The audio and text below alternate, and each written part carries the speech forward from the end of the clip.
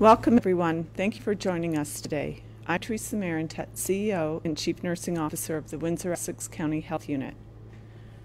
First of all, thank you to our municipal partners in Amherstburg for another successful drive-through testing day.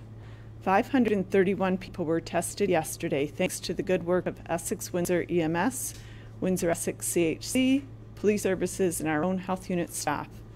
Drive-through random COVID-19 testing will continue today in Tecumseh at the corner of Manning and Tecumseh Road.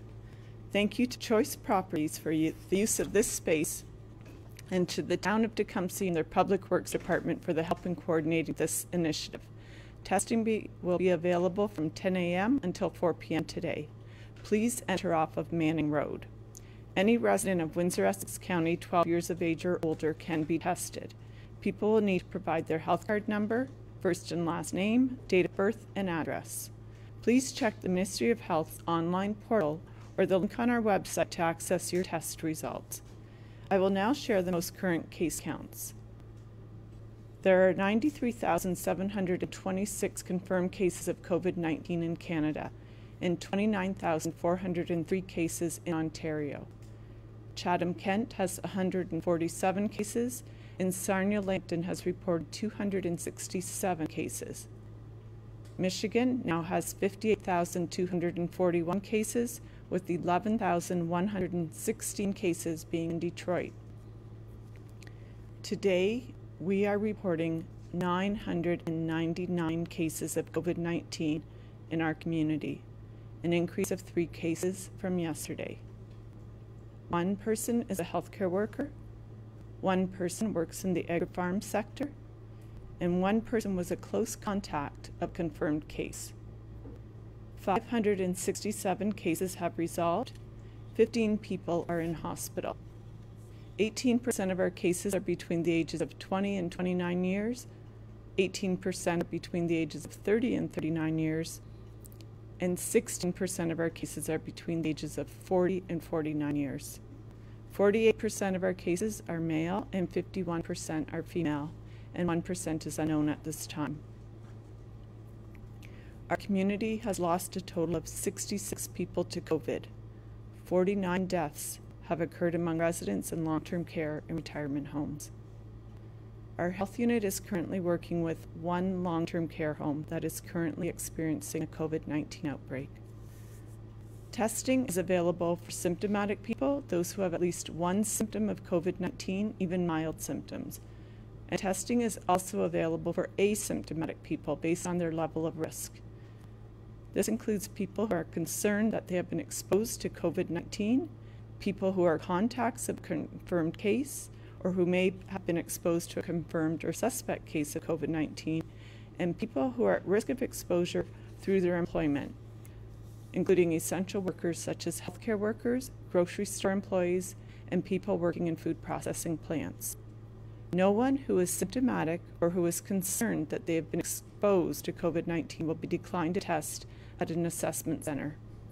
Common symptoms of COVID-19 include fever, a new or worsening cough, and shortness of breath. However, other symptoms may be present, such as a sore throat, difficulty swallowing, unexplained fatigue, an increase in falls, nausea, vomiting, chills, and headaches. To access a local healthcare provider, walk-in clinic, or virtual medical assessment, please visit ehealthwindsoressex.ca. Windsor-Essex has 2 COVID assessment centers, Erie Shores Healthcare in Leamington, and Windsor Regional Hospital at Olette Campus. SOHAC, the Southwest Ontario Aboriginal Health Access Centre in Windsor, also offers testing for First Nations, Métis, and Inuit people and their families. Please continue to visit our website at wichu.org for the most current information and case counts. I will now turn it over to Dr. Wajid Ahmed, our Medical Officer of Health, for further updates regarding COVID-19.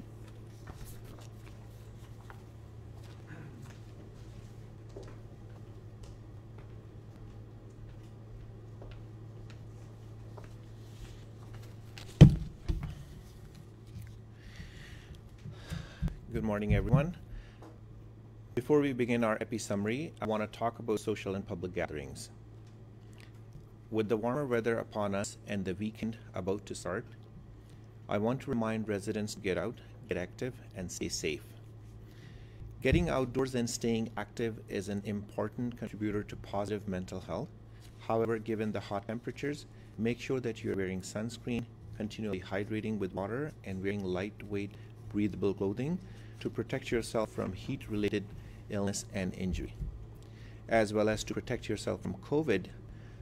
When venturing outdoors, remember to maintain physical distancing 2 meters or 6 feet from others. Stay home if you're sick. Wash your hands with soap and water frequently, or sanitize with alcohol-based hand sanitizer. Cough or sneeze into a tissue or sleep, and wear a cloth mask in settings where physical distancing cannot be maintained. I am aware that there are several marches and peaceful protests planned for this weekend.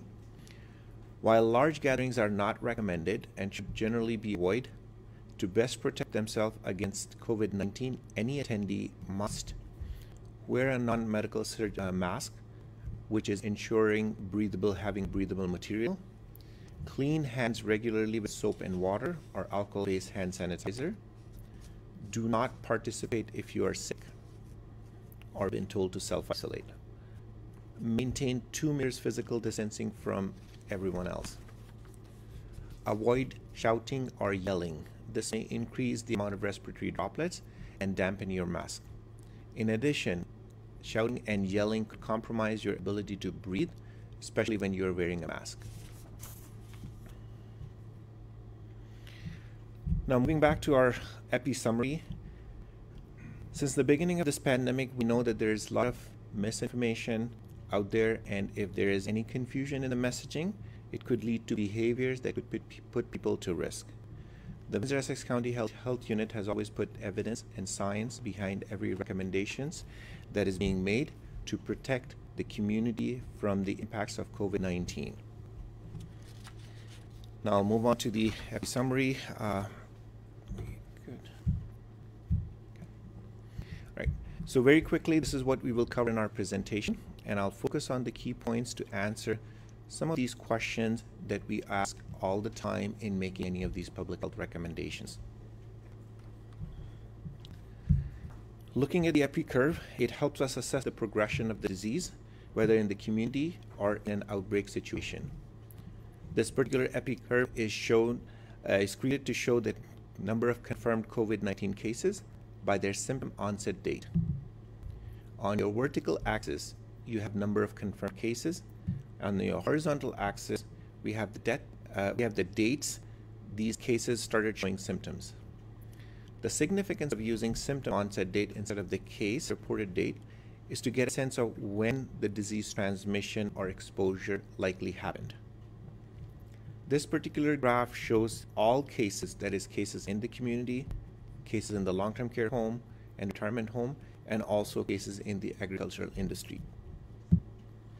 Please note that data presented in the shaded area may not be reported yet to public health and may not be entirely accurate and subject to change.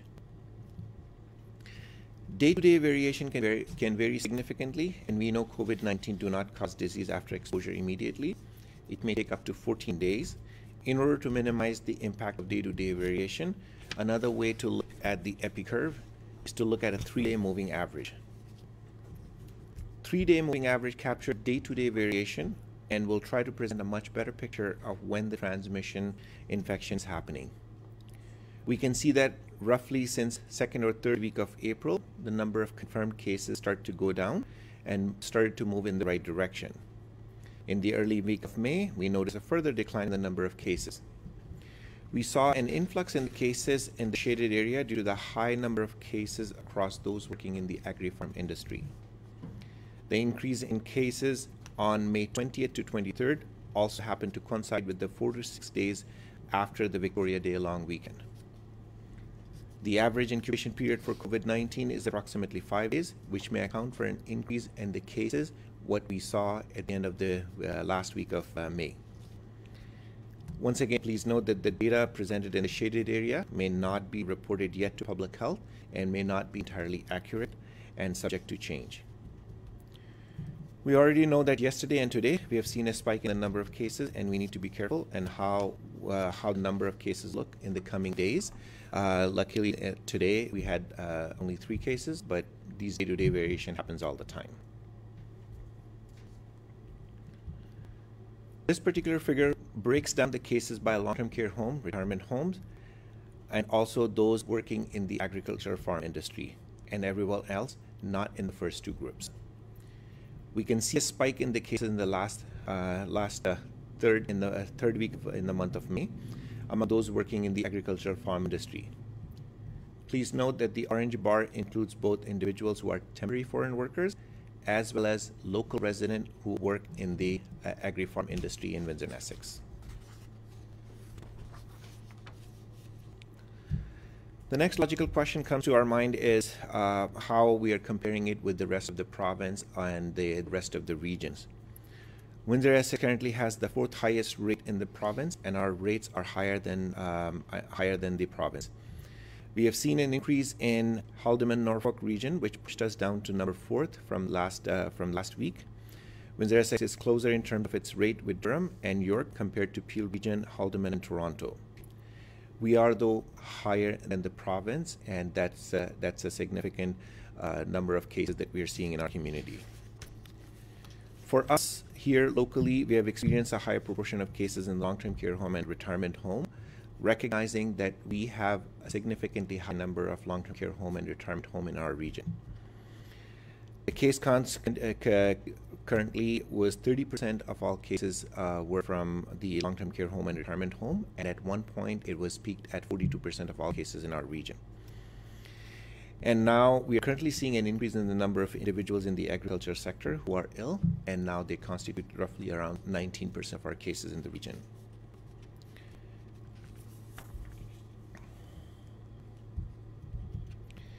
We've been asked how long it takes for us to receive our lab results back once we conduct a test. This figure looks at the turnaround time from when a test was done to when it was received, and specifically if it was received within 1 day of testing and 2 days of testing. This looks at the past 30 days from June the 3rd. We can notice some variation in terms of when we are receiving the results. There were times when we were receiving all the results of the positive cases within 24 hours, and then there were times when it took us up to 48 hours to receive all positive cases.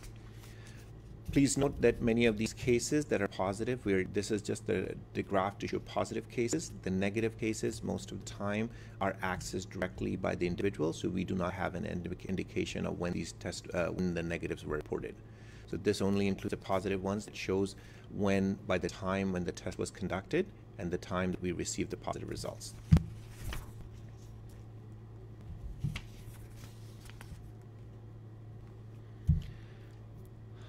Looking at the past 2 weeks to see how we were doing initiating the case investigation within 24 hours of the reported date. And in the last 2 weeks, we predominantly investigated 100% of our cases within 24 hours of receiving a lab result. If not within 24 hours, it is investigated within 48 hours.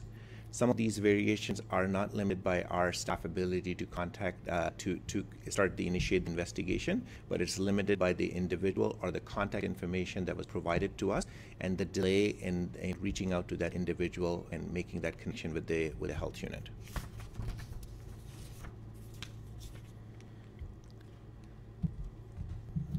Our EPI team noted a shift in the age group when we plotted this data to show the age and sex distribution starting from May 16th to June 3rd, with the age group more positive cases among the younger group. Since May 16th, the new cases are significantly high between the ages of 20 to 39 year age group. Additionally, 72% of the cases in the past 2 weeks were male. I would like to remind the importance of physical distancing, appropriate hand washing, and respiratory etiquette, and most frequently, staying home when you're sick to everyone, but more specific to the individuals who belong to this group, male and younger people between the ages of 20 to 39. The number of cases, the positive cases are high in that particular age group. So I think it is important for anyone who is in that age group and everyone else to continue to follow all the measures that's been recommended to you. The next graph shows the distribution of COVID-19 cases by municipality, and currently just over 50% of cases are from Windsor, and the rest are from the county.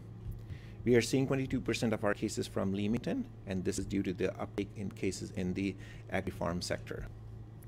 Significant differences in the number of cases in some of the municipality is due to the high number of positive cases in the long-term care home and retirement home. We've been asked about the hotspot. Please note that there is a big risk if you're just trying to limit yourself to the cases where we are. Everywhere in the region, anywhere you go in Windsor-Essex, please be prepared that you may come in contact with a case or someone who could be a case. You have to take precaution irrespective of where you live, irrespective of where you go. So please do not think that one municipality or one area is better than the other. You should treat every location, every place by default as a high risk or a hotspot, and take appropriate precautions to protect yourself, your family, and everyone around you.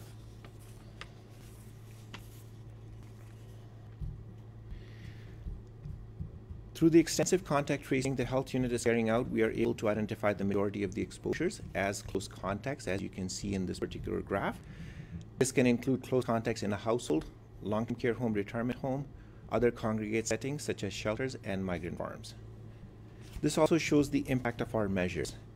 If we can track down most of the cases to a close contact, that means we are reducing the community spread.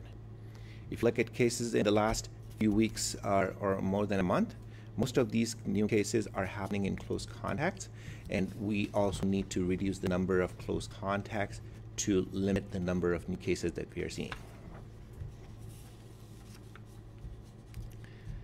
So this particular graph we created to show the difference between what is happening from a respective community transmission and what proportion of the cases are coming from the community transmission. So I just want to pause on this slide to make sure that everybody understand what this particular graph means. This is something that we look at, or we will be looking at, to identify the extent of spread in the community and to the relative risk, what is happening in the community. There is no set marker to say what percentage of or what proportion of cases, if it's coming from the community, would be a standard to say we're doing good or we're doing bad. But what we would like to see is the proportion of these cases going down.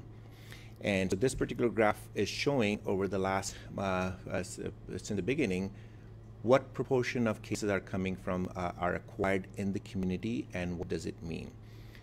A word of caution, what you're looking here is a percentage, it's not the absolute number. So it really is dependent on the number of cases per day, and those cases identifying an exposure. For example, if you have 2 cases today and 1 identified community exposure, the percentage would be 50%.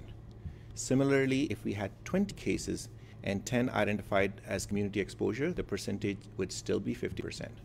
So what we are focusing on is to provide you with the breakdown of the cases in the community to help better understand that where these cases are and exposures are happening and these cases are coming from. Looking to the breakdown by healthcare status, healthcare worker status, still around 23% of the cases in our community are in healthcare worker, and out of these cases, roughly 24% of these cases travel to Michigan. About 5% of these cases visited a healthcare facility before getting infected. This highlights the importance of following the infection prevention and control measures, especially in the health sectors or anywhere where these healthcare workers are employed, to protect the most vulnerable in the hospitals, long-term care homes, retirement home, and other congregate settings. Another question that's frequently asked, if we had any underlying chronic health conditions in the cases, and roughly around 35% of these cases had some kind of a medical condition, which was chronic, or if they were immunocompromised in some way. A quick look at the most common symptoms that people are presenting. Cough is still the most predominant symptoms in all the cases in Windsor-Essex, followed by fever, malaise, fatigue, and headache. Please note that these cases can report more than one symptom, and that is why the numbers will not add up. Now, looking at the number of hospitalization and patients in ICU in a given day, It can include both new patients and existing patients with COVID-19. Cases in the ICU remain relatively low for the past couple of weeks at approximately 3 or so cases. This past week, there has been only one individual in ICU with COVID. The red line indicates the 7-day moving average in the ICU, showing a decrease and positive trend in the ICU. Hospitalization have fluctuated more so than the ICU. We are once again seeing a decline in hospitalization related to COVID. Looking at the health system capacity in Windsor and Essex, the orange line highlights the occupancy rate of our acute care beds in Windsor and Essex. The threshold is to have the occupancy rate to be below 85%, which we are currently meeting. This signals that we are currently able to meet the demands related to COVID and also to meet the needs of the community from a healthcare perspective. For ICU capacity, we'll look at the overall ICU capacity and ICU ventilator beds. While there is no established threshold, overall we are aiming to be less than 50% for overall ICU beds occupied. However, then this may lead to stress to the healthcare system if COVID-19 increases within the Windsor and Essex. So looking at the outcome on all the cases in Windsor and Essex, majority of them are more than 50% of these cases are now resolved. Roughly around 7% of the cases lost their lives to fighting COVID, and around 30% or slightly over 3% are still in self-isolation, with roughly 1.5% hospitalized and 0.2% in ICU.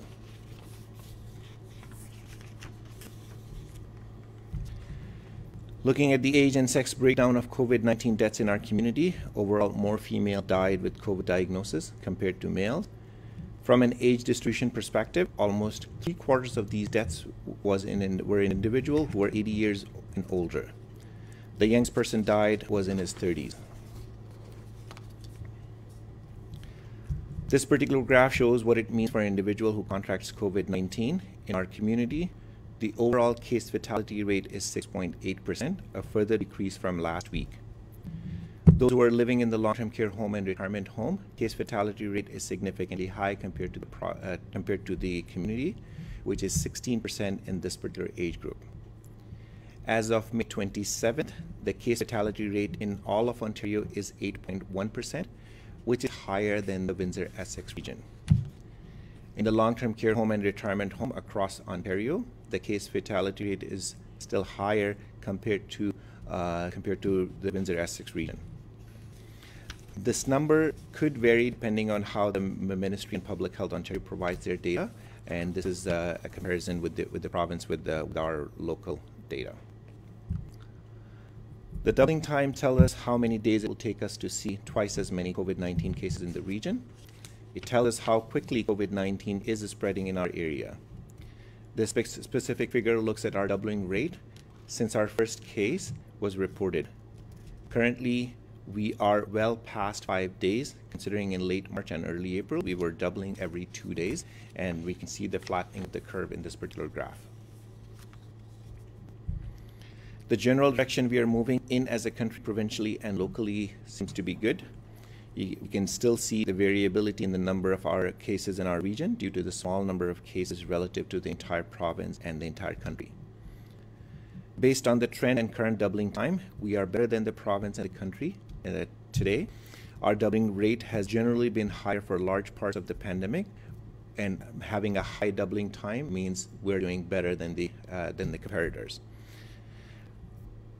In the past 14 to 15 days, there was a decrease in the provincial doubling time, green line, and as reported by the province, the case counts were higher than expected, about 400 new cases each day at certain times, and as a result, the doubling time also stalled.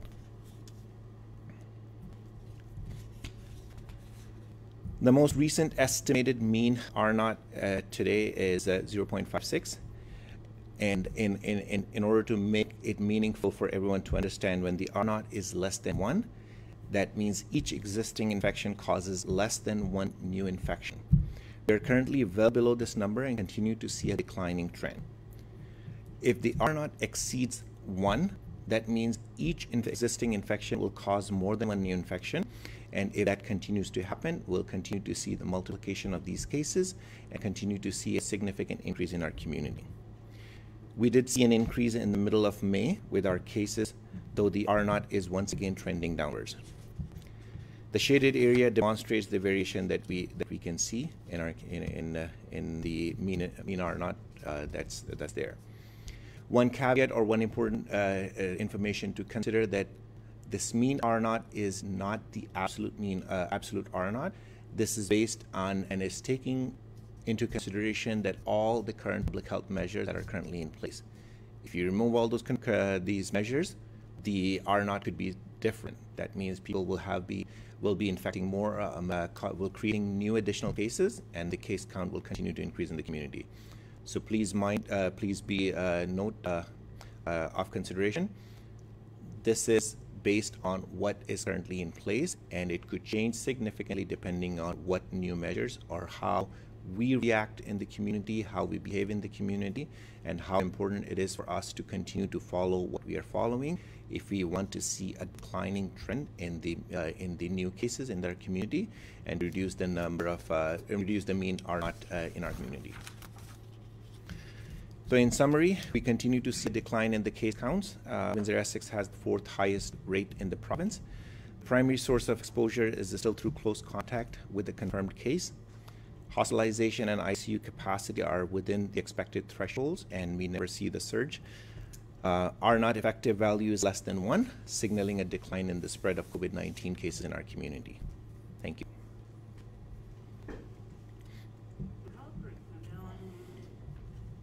Now take questions from the media. We'll start with CBC. Good morning. Dr. Ahmed, yesterday Premier Ford had some pretty positive comments to say about the health unit here in Windsor-Essex and the testing we're doing. How did that make you feel when you heard that yesterday? It is definitely an endorsement of all our staff who was working tirelessly to make all these things happen for the region, for the community, and it's not only just on these drive-through testing, but also on everything that we are doing, starting from the most common case and contact management, as well as going all the way to support all our community partners in everything that they're doing. We recognize that public health is central and is involved in many of the things, so it is appreciative to see that response from the province, and I'm sure our staff would be we're very happy to see that all their efforts are recognized by the province as well. So it's a good sign, and I'm sure that it will motivate our staff to continue to do the good job that they're doing. In your summary, we did see doubling time has dipped down, but there has been a bit of a spike, as you said, post the long Victoria Day weekend. How concerned are you about those numbers that we're seeing now? So I think that's why it is important for us to understand that how the disease is spreading and what is our role as an individual, as the agency, as the businesses, and everyone who is affected by it. We will expect to see these ups and downs depending on what is happening in a specific day, specific event. So when we're talking about the spike that possibly have resulted because of the Victoria Day weekend, it was a long weekend, it was very nice outside, many people went outside, and possibly that they didn't follow some of the recommendations from us. So as we recognize that as we continue to move forward in positive direction, there may be a change in behavior when people are thinking that they are out of the woods. They are not. We still have to continue to follow in the same direction to continue to limit the number of new cases, and it is important that we do not get distracted by if we are getting less cases. That means we are fine. No, we are not. We can only make it fine if we continue to practice what we are doing. And over the time, I feel that many of the people have made a number of changes in their behavior. We would like them to continue to follow those behaviors, and those who are still struggling to follow the public health recommendations, I would strongly advise them to follow those recommendations to protect themselves and everyone around them. Thank you, Dr. Ahmed. Any questions from Blackburn? You're seeing the resolved number of cases continues to go up. Does that mean there are less cases in the community? You just kind of said the fact that people should still be concerned. There's not a less of a risk because there are less active cases?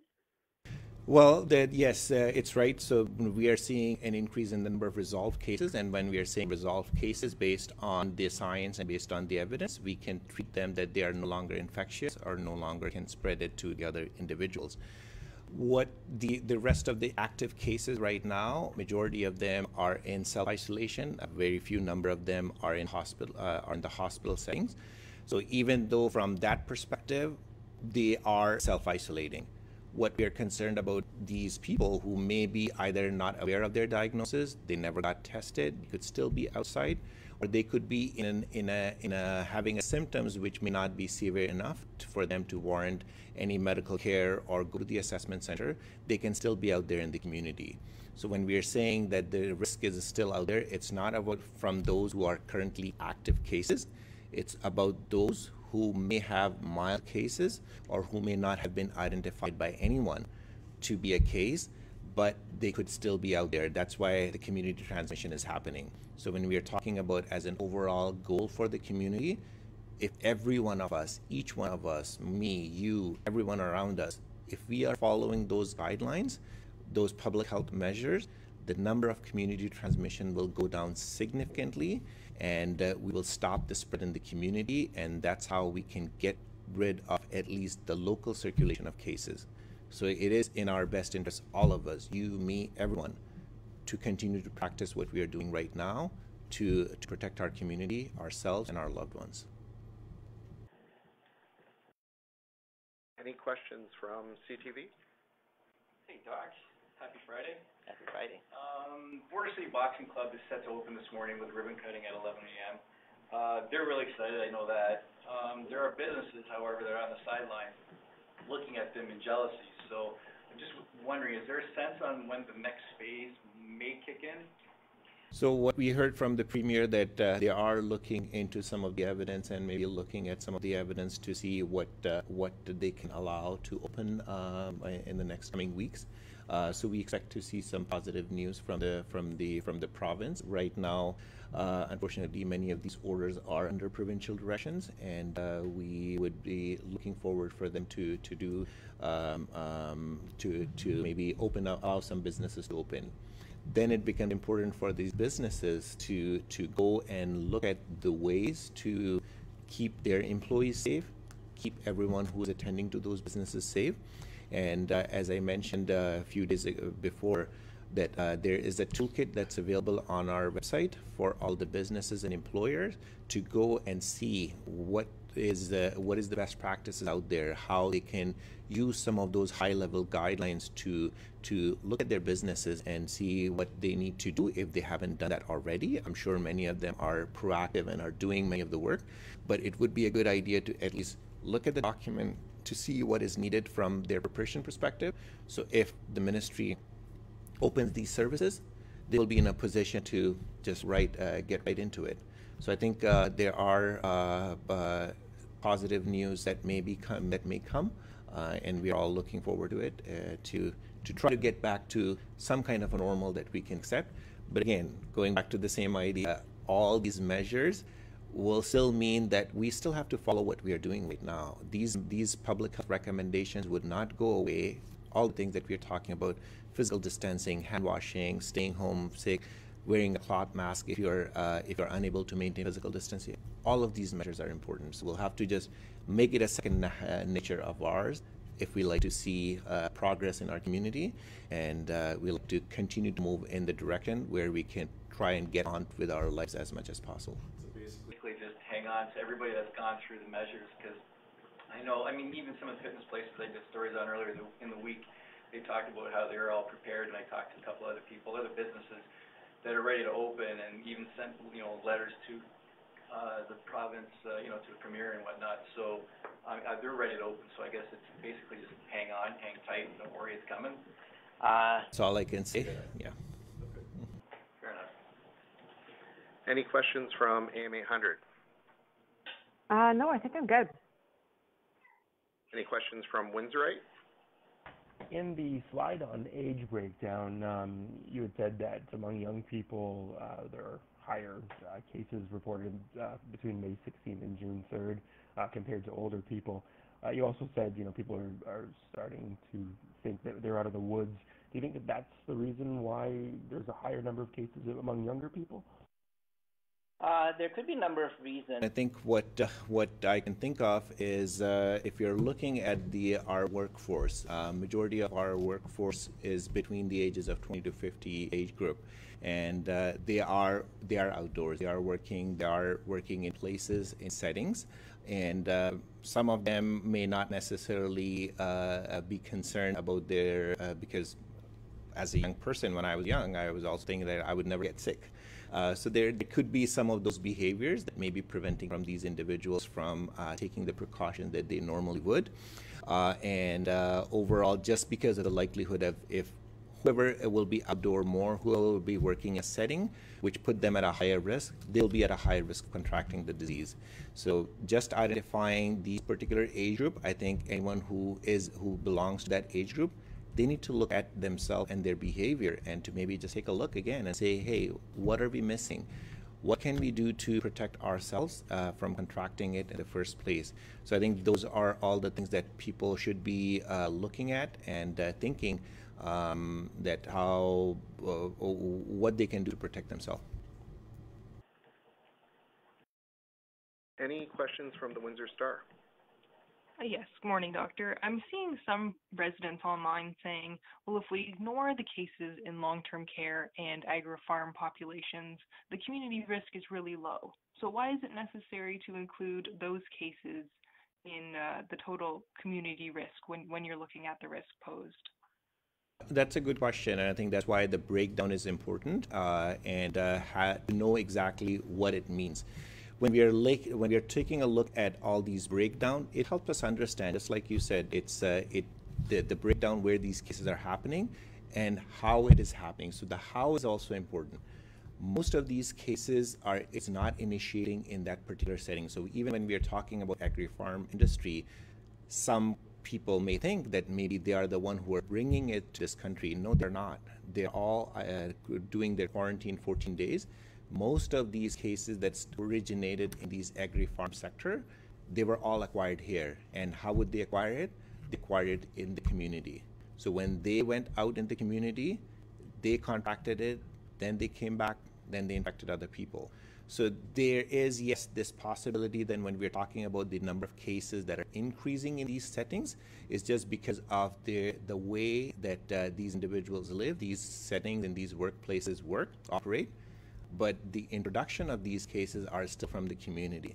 So we do not want to undermine the importance of these cases that are originating in the community and then going into these settings, which is causing much more big problem. If we are controlling the community cases, that's how we will end up in controlling it the other way around, like in these specific settings. So it is good that we are not seeing a significant number of these cases resulting from a community spread perspective.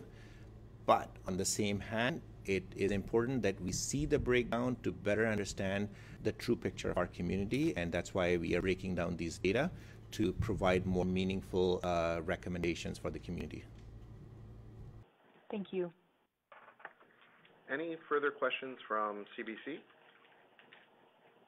No, thank you. Blackburn? No, thank you. CTV? Good, thanks.